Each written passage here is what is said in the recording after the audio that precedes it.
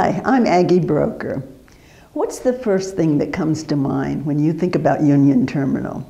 Those magnificent murals? The Art Deco architecture? The iconic facade? Or the 3 museums or the Cinemax Theater? Well, here's something else to think about. In June of just last year, the National Trust for Historic Preservation named it one of the most endangered historic places in the country due to the deterioration. What a shame to lose one of the true gems of our city. One of the last great train stations to be built. Intensive negotiations in the 1920s convinced 7 railroads to create a combined rail hub here.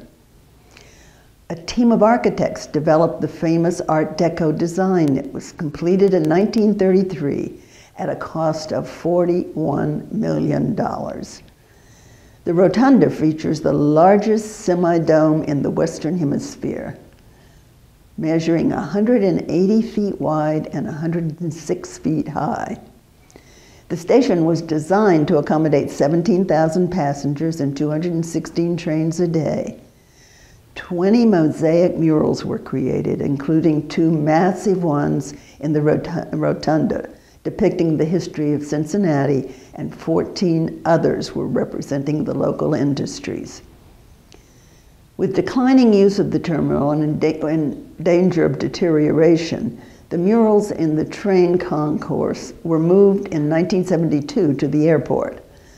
But now, since the air terminals 1 and 2 are about to be demolished, funds are currently being raised to move them again, this time to the Duke Convention Center. So what's to become of our cherished but aging Union Terminal? Fortunately, just 5 months after it was declared an endangered landmark, Hamilton County voters overwhelmingly approved a 1/2-cent sales tax increase to save it.